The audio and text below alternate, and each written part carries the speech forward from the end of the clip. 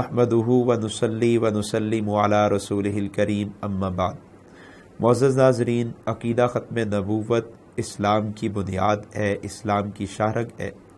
اس عقیدے کا دفاع یہ اسلام کا دفاع ہے، اور اس عقیدے کا تحفظ یہ مسلمان کو ملنے والی تمام سعادتوں میں سب سے بڑی سعادت ہے۔ اور یہ فتنہ قادیانیت انکار ختم نبوت کا سب سے بڑا فتنہ ہے۔ اس فتنے نے ملت اسلامی کے ایمانوں کو بہت زیادہ نقصان پہنچایا ہے۔ ہمارے اکابر، ہمارے اسلاف نے اس فتنے کے خلاف بہت کام کیا ہے، اور ہر دور میں جس میدان میں قادیانیوں نے کام کیا، ہمارے اکابر نے اسی میدان میں کام کیا ہے۔ جس انداز اور مزاج سے قادیانیوں نے کام کیا، ہمارے اکابر نے بھی اسی انداز اور مزاج سے کام کیا ہے۔ آپ ابتدائی دور کو لیں، مناظروں کا دور تھا، مباہلوں کا دور تھا۔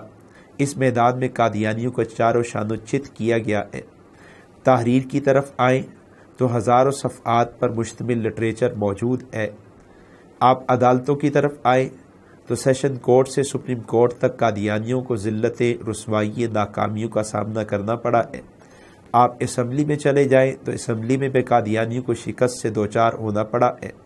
آپ عالمی سطح پر جائیں، جہاں قادیانی پہنچے، اکابر اسلاف وہاں تک پہنچے ہیں اور قادیانیت کا تعاقب کیا ہے۔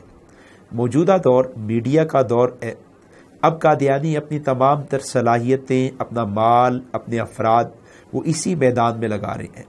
اللہ تعالیٰ جزائے خیر عطا فرمائے کہ ٹی وی کے احباب کو کہ جو ہر طرح کی جماعتی، مسلکی، ذاتی تعصب اور تفریق سے بالا تر ہو کے اس میڈیا کے میدان میں قادیانیت کو بے نقاب کر رہے ہیں، ختم نبوت کا تحفظ کر رہے ہیں، ملت اسلامیہ کے ایمانوں کا تحفظ کر رہے ہیں، اس عظیم فریضے کی ادائیگی میں مصروف ہیں۔ ان احباب کے ساتھ جانی طور پر، مالی طور پر اور صلاحیت کے طور پر تعاون کرنا، اور ان کی طرف سے آنے والی ویڈیوز کو، پروگراموں کو شیئر کرنا، دوسرے مسلمانوں تک پہنچانا، یہ میری آپ کی ذمہ داری ہے۔